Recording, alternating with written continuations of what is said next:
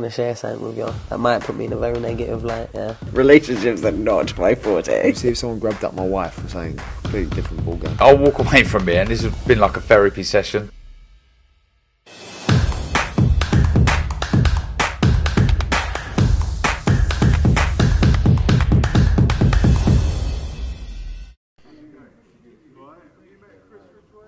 This is Joe Pugh for IFL TV, proudly sponsored by Everlast, joined by KALLE SAUERLAND. KALLE, you haven't actually been on the channel for a week, which must be a record over the past couple of months. It's 8 days. I think 8 days. So, yeah, I've had withdrawal symptoms of IFL.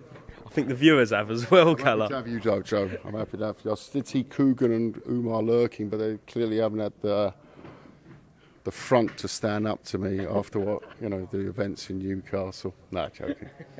No scandal there. No scandal there. Well, there's about 3 thumbnails in the first 38 seconds there, right? Yeah, I'll give you another 30 in the next 5. Let's get to the presser then. KSI versus DANIS. DANIS was a no-show today, and is there any worry about Dylan, and is he going to be ready for fight night? There's always a worry that an opponent pulls out of a fight and whatever. I don't make much of today. I think that he's got his little mind games. On the one hand, I guess his coaches have told him you're nuts going to a press conference for an event in just under a month, and you're going to fly to London in the middle of winter when, I had COVID last week. I'm negative now. And you've got, I guess the Kitzer team have looked at that. It would have been nice if they would have maybe communicated that slightly differently than this morning.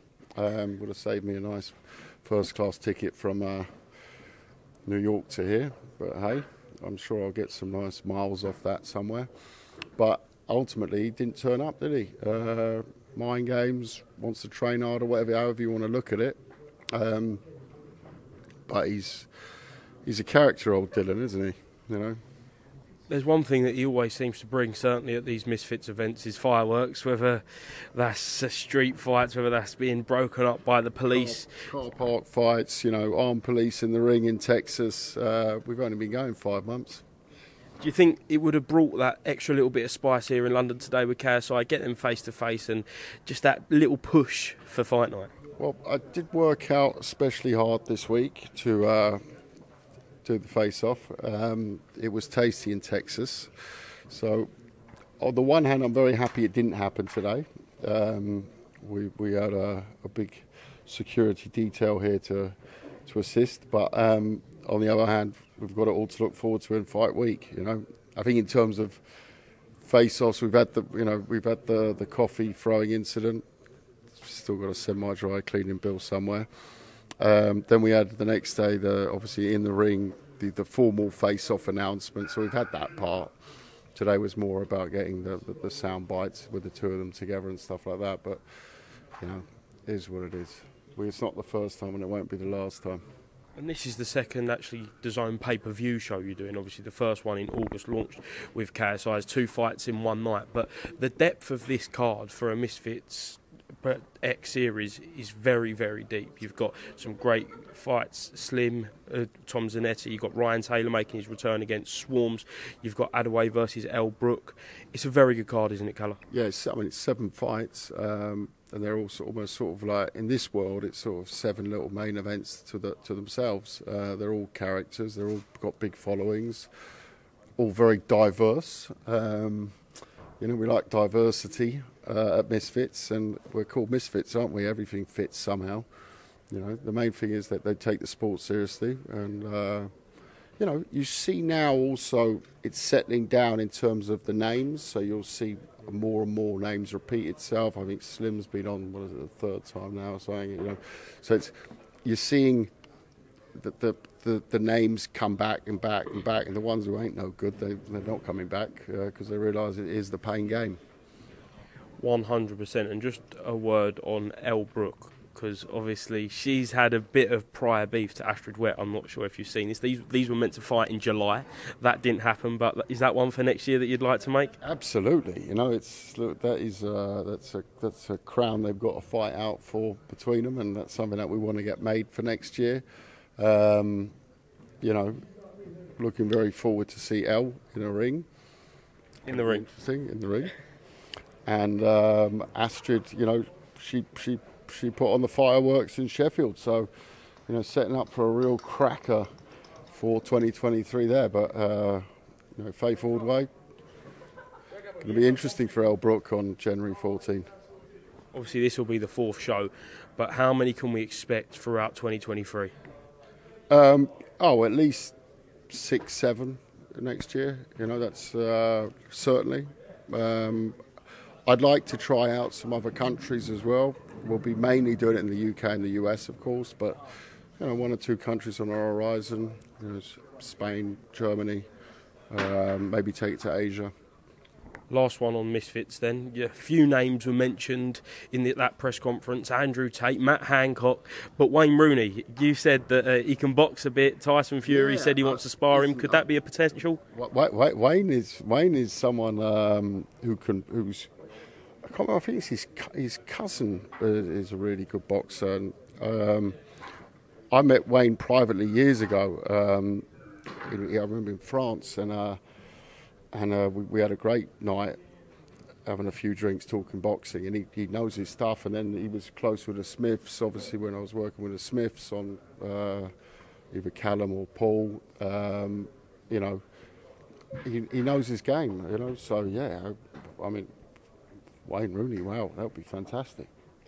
That transitions very nicely. Talking to the Smiths, obviously you've got Liam Smith versus Chris Eubank Jr. early parts of next year. Just obviously we're seeing it online, the 8 rounds, Chris Eubank saying that you don't need to prepare for any more. Is that just media bravado once again from Chris? No, I spoke to him this morning. He's looking more at 40s actually. He's recalculated. He thinks it's more like 48.5% required. So he's decided that KFC is going to bring in the Christmas dinner, and he's looking very forward to that. So he's having a big feast up in Brighton. He told me that on the 24th they're going for zingers. On the 25th they're going for a full-on a KFC special turkey, and then on the 26th it's sort of the drumstick day, you know, for Boxing Day. He's estimated to go through around 14,500 calories per day in that 3-day festive period, all courtesy of KFC, of course. And hey, he's just a guy in a KFC truck trying to make a living. In all seriousness, though, Kalle, I'm serious. How highly do you rate then, Liam? I think Liam was a great fighter. Was? No. Did I say was? Yeah, I think you did, yeah. That's what you call a Freudian slip. No. No, I'm sure Liam's got the fire. No, I'm having a wind up here, aren't I? Sorry, Liam. I've known them long enough to be allowed to do that, I hope. Or he might chin me next time he sees me. Listen, they're a fighting family. The 4 brothers, all great fighters. You know, they're going to come for war on January 21. And listen, Junior's the showman. He knows what he's doing. Roy's already over here since days now. The camp is fully underway. When I say camp, and I keep saying this, but it's not a joke, is Junior lives in camp. He is constantly, you know, not within touching distance of weight. He's just a phenomenal pro, and that's something that, you know, people got to give him more credit for. Conor Benn finally brought out a statement on Monday night. Did you read it, and what did you make of those comments? Yeah, I mean, I read it. I read something that was clearly, you know, legally muzzled. One word in it that was interesting was the word contamination, which gives you an indication of the road they're going up. The rest was more of a Christmas card, wasn't it? Do you think the fans and the media, yourself, should be expecting more from Conor? Do you think we should be expecting him to say some more? Someone asked me earlier today, you know, sympathy. Do you have sympathy for? I don't have sympathy because I don't know the case. I don't know. I don't. You know. So no. I think that boxing has to look itself very hard in the face, and it's not the promoters, but we should be putting more pressure on for this change because we ultimately pay the sanctioning bodies. But the way the whole thing was handled, the speed, the timing, why wasn't there a hearing within hours of this? You know, it was such a big event. It is such a big, iconic, you know, hashtag Eubank Ben. Yeah? It's massive. So, in any other sport, saying that big would have been like, oh well, you know, speak to the lawyers and you know, and, like, do the fans really get that?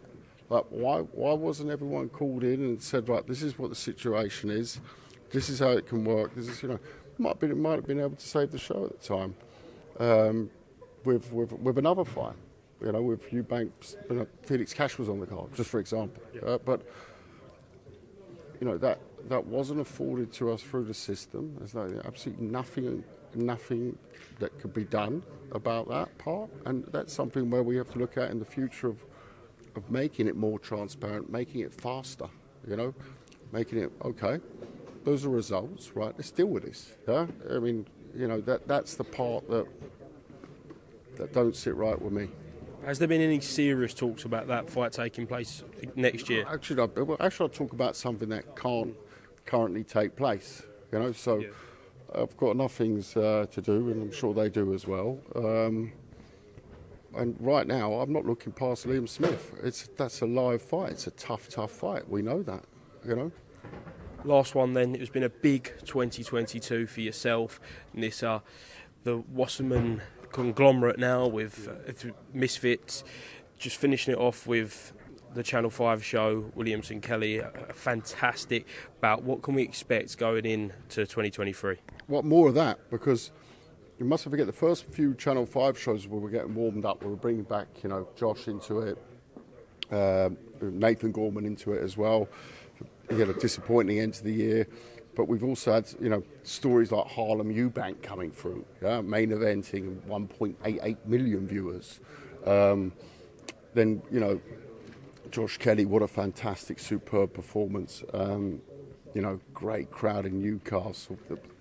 Finished on a real nice high at the end of the year. Yeah, I can't wait for the comments on that. And more of that for 2023, you know? I mean, I don't know too many promoters who are kicking off 2023 with 2 pay-per-view events in January. Can you name me another one? I can't. No, I can't. There isn't one. There we go. Kalle, thank you very much for being to IFL TV. If this is the last time you're on the channel before the end of the year, happy Christmas. So. I've got that funny feeling. It won't be the last time. I'll be coming with that Christmas turkey. There you go. Brought to you by KFC. Absolutely. KFC and... Cheers. Thank you very much, Kalle, and I'll speak to you again soon. Cheers, mate.